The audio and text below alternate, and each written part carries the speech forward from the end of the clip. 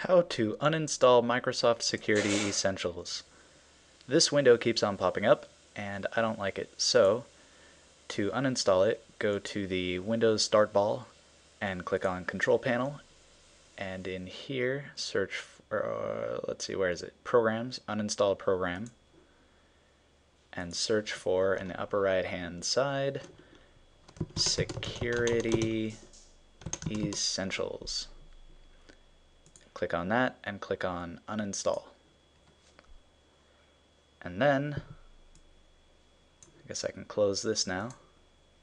Click uninstall and wait for it to do its thing. And once it's done, Windows Defender is out of date, just so you know. Finish, and that thing won't pop up anymore. And that's it.